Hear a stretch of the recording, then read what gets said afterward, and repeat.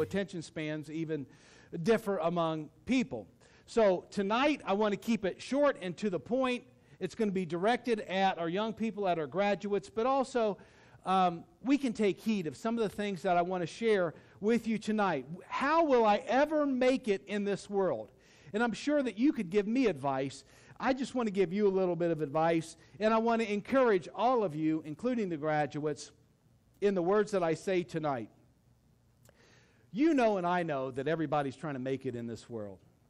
Some people have said it's a dog-eat-dog world. People will do, in other words, anything to gain success. An athlete will take steroids or cork a bat. And then the big thing is, did they really do it on purpose? Did they know? And there's a big long court trial and whatsoever. Yeah, they knew. They knew they were trying to get ahead. There was so much competition that they felt they had to get an edge in some way. That's in professional sports, but that bleeds on down into our everyday life. It's part of our culture. Someone will try to gain some insider information so that they can make the best investments and get ahead financially, sometimes with a huge windfall, even though they're doing it illegally. They will try anything. Sometimes people will falsify information on a resume just to get a better job.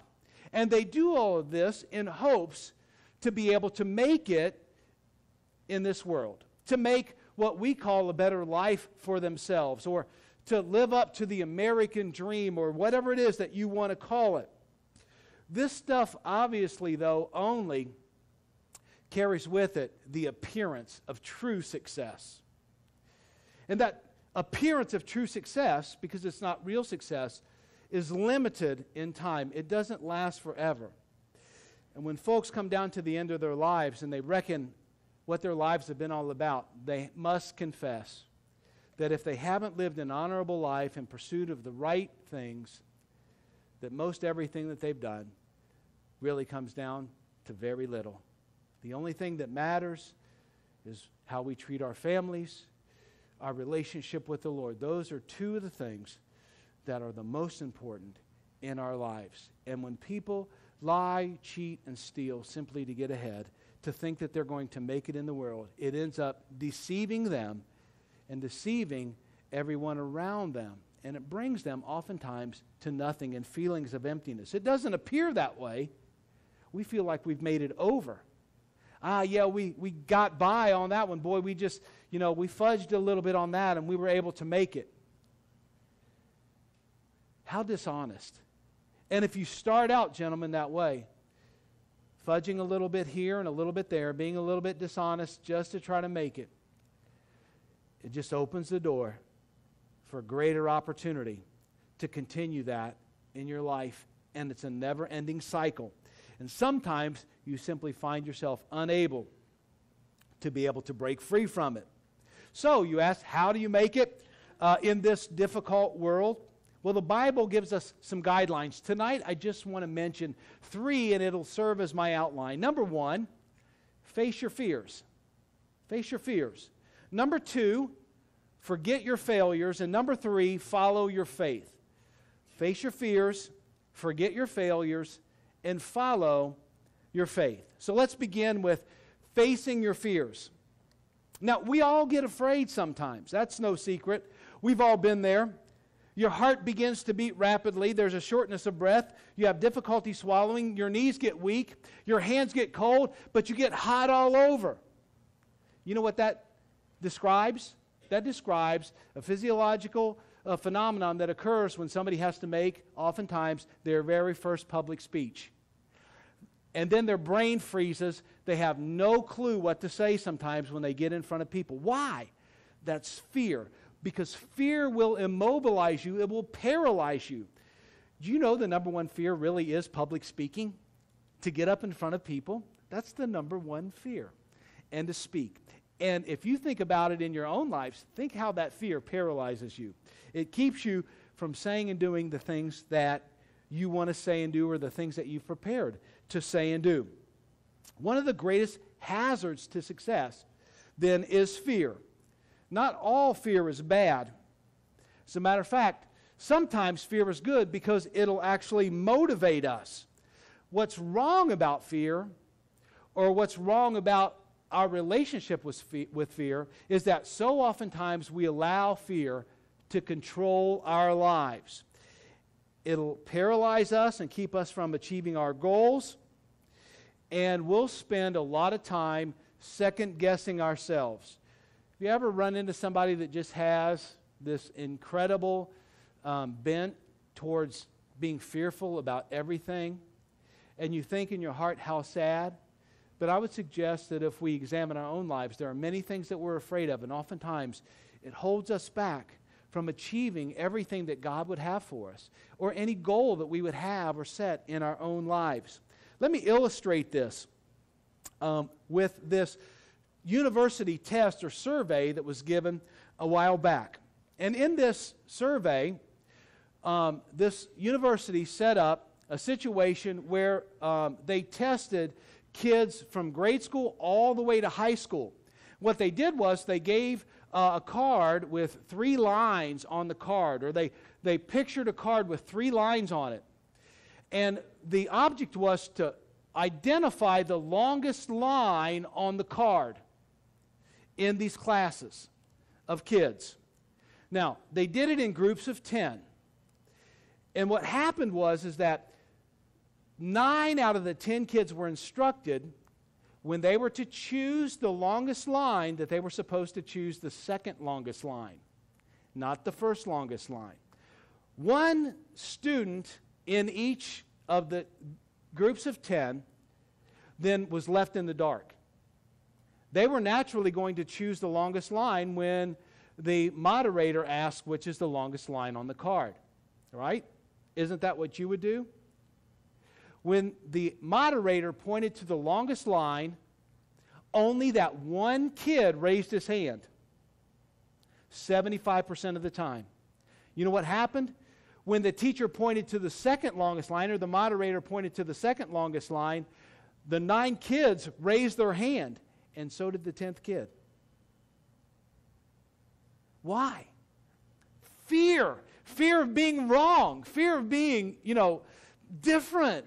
Fear of not being accepted. Fear of something drove them to go against what they knew to be true. That's the longest line. But when they looked around, they were willing to choose even what defied, reality. They chose the second longest line because everybody else did, because they were afraid.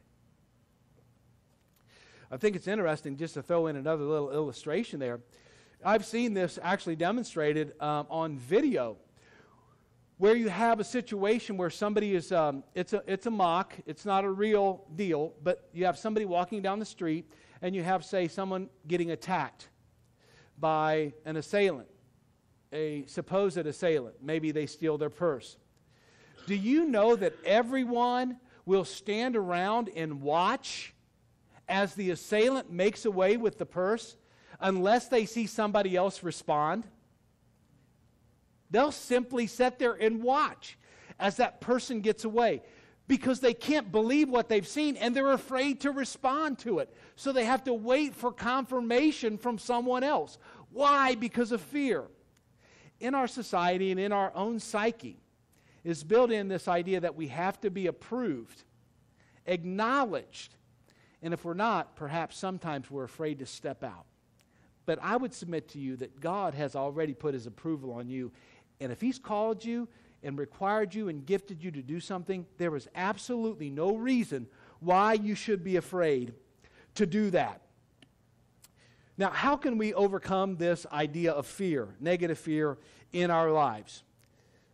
2 Timothy chapter 1, verse 7 holds the answer. It says this: "For the Spirit God gave us does not make us timid, that is, fearful or cowardly." The Spirit that God gave us doesn't make us fearful or cowardly, but gives us power, the power to love and the power of self-discipline. It's the controlling factor in our lives, the Holy Spirit of God. It doesn't make us afraid. Paul writes this to encourage a young pastor named Timothy, who is probably in his 30s, and he's pastoring a very large church, meeting in homes, and he feels insufficient. He doesn't feel like he's up to the task. There's no way that I can possibly do this. And Paul says, listen, you're acting like a coward. Stop it. You don't have to, because the spirit that God gave you is one of power and one of love and one of self-discipline. You can face the challenges of life no matter how fearful, because the Spirit of God is the one that empowers you in the first place. As soon as you begin to think that you're doing it on your own, you're going to fall flat on your face, I guarantee it. You can fight with all your might, and when it comes down to it, you'll lose. It's only by the power of God that you can overcome your fears. Look at all the tough guys in the world. And you think that they're not afraid of anything until you get to know them. And you realize that they're afraid of a whole lot. As a matter of fact, maybe they're tough guys because they are afraid. When you know just a little bit about how people work, and when you've lived for just a little while, you begin to see those kind of things. And you begin to be able to strip away the layers of a person's personality. And when you get down to the center of it, you know what you find oftentimes? You find fear. Fear of failure, fear of not being able to get ahead, fear of not being able to provide for my family. And it's at that point that God says, through His Word, through Paul to Timothy, listen, God didn't give you that spirit of fear. God's going to enable you. He'll be with you. He'll help you. He's the one that gives you the victory. Therefore, you don't have to fear. Fears will indeed be with you for all of your life. And I think what this passage teaches us is that you don't have to run from them. You can face them if the Spirit of God is operational in your life. You have to not be afraid to look society in the face and say, that's wrong and I won't participate. You can't be afraid to say, I believe that there's objective truth, not just subjective truth. How would you even know that there's subjective truth if there weren't objective truth? Stop and think about that for a second. If there wasn't a truth that existed apart from your own opinion, how would you even know that you had an opinion? See, it's not whatever works for me, because I think murder may work for me. But is that right? No, that's wrong. Oh, it's okay to cheat a little bit on a test because that's going to help me to get a better grade. I've determined that for myself, so that's truth for me. That's not truth as far as the teacher is concerned. And if the teacher catches you, you know the penalty. Why? Because the teacher is the law, and in life, God is the law. And there's an objective truth that should steer everything that we do. There's an ethical truth. And so what we need to do is we need to face our fear by doing the right thing, by not cheating on the job, by not cheating on a test, by not cheating our neighbor, but by doing the right thing. Often fear motivates us to do things like that. And the sad thing is that it's so deceitful that we don't even recognize that that's what our motivation is. But if you have the Spirit of God, you have the power to overcome that. You can face your fears. Next, forget your failures. If you want to make it in this world, you simply have to forget your failures. Now, I wish that I had a better understanding and acceptance of failure myself. When we hear the word failure, it immediately brings to our mind a negative connotation. As a society, we hate failure. We think that that's not acceptable. And oftentimes we run into people who live in a constant state of failure. They don't feel as though they can do anything because they've tried something and failed at it. So they say, I'm not even going to try because I already know that I'm going to fail. I've given up. But you know, the truth is everyone fails multiple times in their life. Let me offer you 4 quotes from some notable people that you know or have heard about. concerning failure and success. Thomas Edison said this when he was trying to develop the light bulb. I have not failed. I've just found 10,000 ways that won't work. That's all. Do you see the perspective? Forget your failure. Winston Churchill said this, success is not final, failure is not fatal, it is the courage to continue that counts. Don't give up. Another person said, there is only one thing that makes a dream impossible to achieve, the fear of failure. And then Truman Capote said this, failure, and this is my favorite one, failure is a condiment that gives success flavor.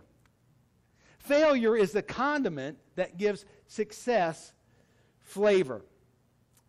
Let me illustrate this in a pastoral setting from a pastor's perspective, because oftentimes, we feel like we're a failure because things don't always turn out like we plan. So we fall into the same trap as everyone else. We're just people. Everyone in my family knows me, better than you know me. And I'm just a person, just like you're a person, and you know that as well. I hope I communicate that to you very plainly. I read that one pastor said this. I was reading a book by a very successful, he defined it apparently, a very successful pastor. The church had grown from 10 to 15,000. When I saw the book, I was thinking, this guy knows what to do. He's not a failure, and I'll learn a lot about success from his book. So, this pastor says, I start reading the introduction. One of the first things that came out loud and clear was this. This is a quote from the book, I would have a lot easier time writing a book about how not to do things than I would writing a book on how to do things right. He said that because he'd experienced more failures than success.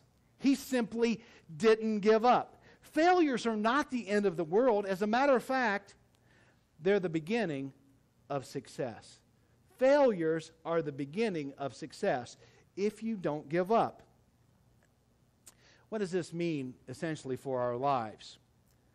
If we were to look at Philippians chapter 3, verses 13 and 14, I want us to notice what Paul says concerning his own failure, again, as he's encouraging the church at Philippi. Philippians 3, verses 13 and 14. He says this, brothers and sisters, I do not consider myself yet to have taken hold of it, but one thing I do, forgetting what is behind and straining towards what is ahead. I press on toward the goal to win the prize for which God has called me heavenward in Christ Jesus. Now, Paul makes two implications in this passage. Number one, he refuses to allow failures to become destructive in his life. He says, I don't consider myself yet to have taken hold of it. But this one thing I do, I forget what is behind and I strain towards what is ahead. Number two, he refuses to allow failures to beset his journey toward his goal. No, he's going to press on towards what is ahead. As a matter of fact, verse 14 says that. I press on towards the goal to win the prize for which God has called me heavenward in Christ Jesus. In life, you will fail. There will be failures. It's not a matter of if, but a matter of when. And what really counts is what you do with those failures. You can't quit. You simply have to press on. Leave it in the past and move forward. Paul obviously had many failures in his own life. All these years later, thanks to preachers and whatnot, we think Paul was this super guy that maybe never did anything wrong. But Paul had big problems. I mean, he persecuted the church. Do you realize that he had to live with the memory of the fact that he superintended the beatings and scourgings and even death of Christians, even the first martyr, Stephen, who died for having faith in Christ in the book of Acts, we see that Paul was there and he was holding the coats of the men who were stoning Stephen. Paul had to live with that memory in his own life. In another place in the book of Romans, in chapter 7, he's talking about the sin that we all struggle with. He says, once I was alive, then the law came, sin died, and I revived. In other words, there was one time when I was a kid, I didn't really recognize everything there was about being obedient to God. But then once I became aware of the law, it gave life to sin. Why? Because it pointed it out. It's like a sign that says, don't do this. And you know what that makes us do as human beings? Want to do that. Take a look at your own self. Take a look at your children if you can't see it in yourself anymore. I'd say examine yourself if you can't see it. As soon as someone says you can't do it, that makes you want to do it. You won't take their word for it. Paul says, listen, if I didn't know what coveting was, I wouldn't even know that I was doing it wrong or that I was coveting and doing something wrong in God's sight. But since the law pointed it out, I realized it. And sin revived, and I died in my own life. And perhaps, other than Jesus, there's almost no person alive that ever lived with a more acute sense of self-sin than Paul. And yet, he's the same person that said, listen, I'm going to forget what's behind, all my failures and every way that I've gone wrong in the sight of God, and I'm going to press forward toward the calling, that thing that God has called me to spread the gospel, to start churches, to superintend churches, to know Jesus, not only in the fellowship of His suffering, but in the power of His resurrection. That's what I'm all about now. Why? Because I've forgotten how my failures could beset me, and I'm pressing on towards the mark that God has called me to. Because we all fail, don't feel like you're the only one. Press on. You don't have to be a failure. Listen, life presents you with lots of opportunities, and you're going to fail at some of them. Don't give up. Press on if you want to succeed. Winston Churchill, which the more quotes I read of Winston Churchill, the better I like this guy. I know that, he had his issues, but he made some awesome quotes, and he spoke with such authority.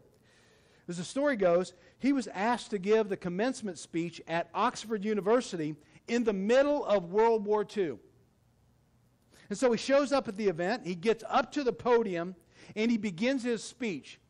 And he says these 3 words, never give up. And then he pauses for a few seconds. And then he says,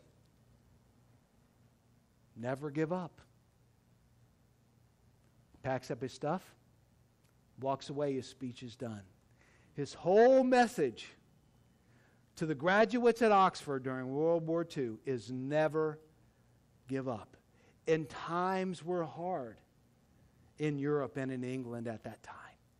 And so his best advice to the brightest minds in the land was never give up. If you focus on your failures, I guarantee you, you will give up. Forget your failures and move on with life if you want to make it in this world. And then finally, follow your faith. Follow your faith.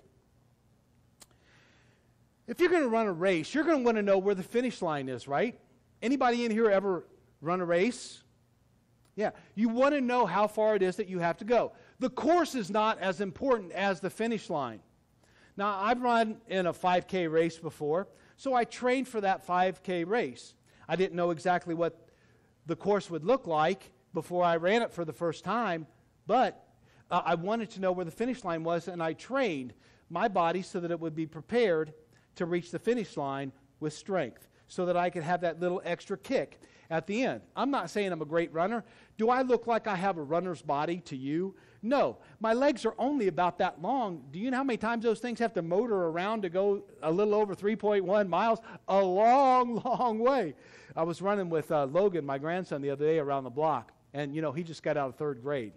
He just graduated 3rd grade himself, and so he's been running with me from time to time since he was in 1st grade, he says. I think second, but he says first. He's probably right. And so we were trucking. I'd run a couple of miles, and we were running around the block, and boy, we were moving on. And he said, "Hey, Grandpa, this is our 4th grade run, isn't it?" And I said, "Yeah, it is, man. You're doing well." And I mean, we were hauling it. We were moving around pretty good. He was training for the future. Of course, he said, "The caps around my knees are hurting a little bit, though, Grandpa." I said, "Yeah, you're running on the sidewalk." No, I didn't comment on that. We just kept on pressing on. We knew that it wasn't going to be too long. We were going to see the house, and we would be done running around the block. Because that focal point, that finish line, is so important in our lives. Again, let me illustrate the idea of following your faith by dealing with a focal point.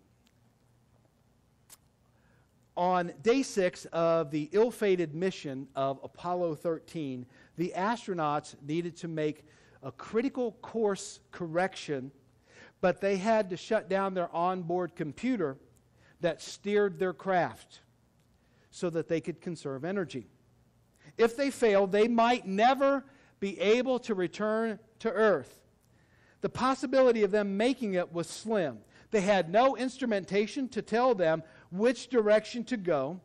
And so, as the 1995 movie shows, astronaut Jim Lovell found his reference point, and it was Earth. He stared out the window, a tiny window in that spacecraft, for 39 seconds. All he did as they fired that main engine, as they burned that main engine to try to get them back on course, steering the craft manually, was focus on Earth. If you know anything about travel and reentry, it has to be at the right angle, at the right time. For 39 seconds, he stayed focused on Earth. And the wonderful thing about it is they made it because he stayed focused. They had no idea how they were going to do it. The only thing they knew was we need to stay focused on a reference point. That way, we can follow the course that we need to be on so that we can achieve our objective at the end. What's our reference point? We can take that from Hebrews chapter 12, verses 1 through 3.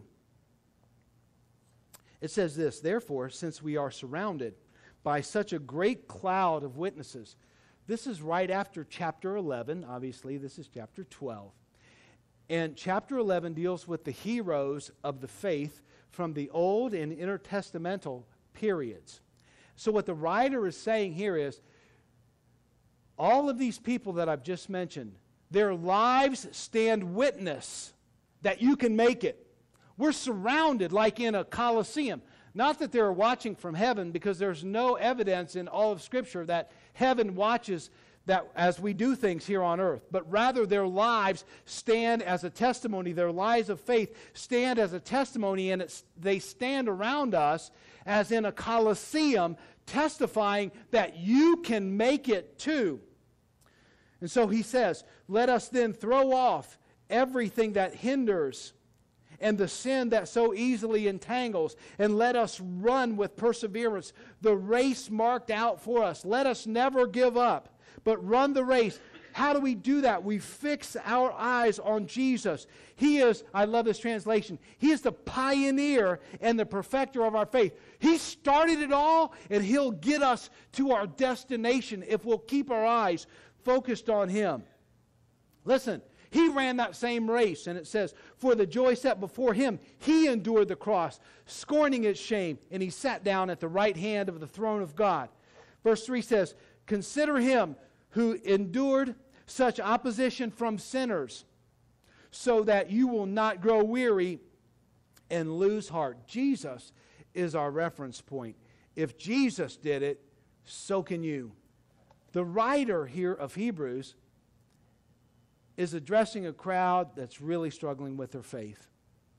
And they're losing their focus because things aren't turning out like they thought they would. They're basically a group of Jewish Christians that are spread out in the Roman Empire. They've come under that influence, and persecution is beginning to escalate. As a matter of fact, Nero has burned Rome and blamed it on the Christians. Jewish people don't want to have anything to do with these now Jewish Christians, so they're being ostracized in the marketplace and they can't provide for their families. They don't know how they're going to make it, and their temptation is to leave faith in Christ and go back to their former lifestyle. Why? Because they've lost their focus. They began to lose that reference point of Jesus in their life, and losing that reference point, knowing that He could guide them ultimately to their destination. And so the author writes using that sports analogy of a race and witnesses in a coliseum standing testimony. You can make it. You can make it. You can make it. Just establish your reference point.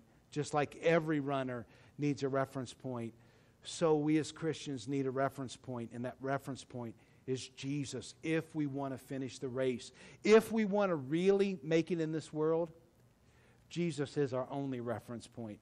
Everything else is on the periphery. One day, nothing else will matter except Jesus. So let's fix our eyes on Him. He's our reference point. He's our true north. If you ever get lost, how important is knowing what north is? You can get to where you need to be if you can only know where north is. Jesus is our north. All we need to do is know Him. He can get us there. If we look at other things, no doubt we'll get off course. We'll forget about our reference point. We won't make it because we'll be chasing the wrong dream. We'll be following the wrong lifestyle because we haven't made Jesus our focal point. Our faith is what we'll follow. We can't say we follow Jesus and follow money or power or recognition or satisfaction or a placid life of peace without any interruption. I don't know if there's a life like that apart from heaven, and you'll never gain it simply trying to pursue those things. The only way in life that any of us can ever make it is to follow our faith, a faith in Jesus that's pure and unadulterated, because He's the one that's already crossed the finish line. He's the one that knows the way. He's the one that has the power to help us to get there. So we can't lose focus of Jesus. We can't get distracted. We simply need to focus on Him. So let me say this in conclusion. I want us all to make it in this world. I want us all to be a success. Let's let God define that success for us. In order to do that, we have to face our fears, forget our failures, and follow our faith. It's that simple. It's not some, make $100,000 working at home kind of get rich quick thing. Life is hard. Life is tough. There's no way around that. But God is the answer. God is our help. If we'll only face our fears and let Him help us. If we'll only forget our failures because He'll help us to overcome them. And if we'll follow Him because our eyes are fixed on Him, we'll be okay. We'll make it in this world if we'll simply do those three things. I think we'll find that everything else will fall in place. Stand with me if you would.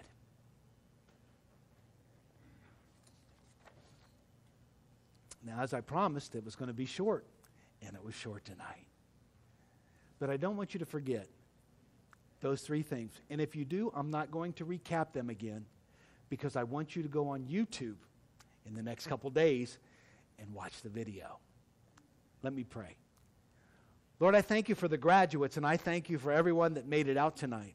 Lord, may the words that were shared tonight penetrate our hearts, every one of us. Help us never to forget them, but always allow them to be what guides us in our life, so that the success that we find can be a success that You've defined for us. Lord, that's too much pressure to think that we have to make it in this world, because we can't do it. And we can't spend our whole lives doing that. There's just not enough time in the day. So, Lord, tonight we surrender our hearts to You. We surrender our fears, our failures, and we focus on you with all the faith that we can muster. And we ask for your help so that we can not only make it in this world, but so that we can make it in the world to come. Lord, we don't take the credit for anything. We give it all to you because you do it all for us. In Jesus' name, amen. Amen. Well, God bless you. Thank you so much for coming out tonight. And let's go back and have some subs and all the open house fixings and some cake. God bless you guys, and I'll see you in the back.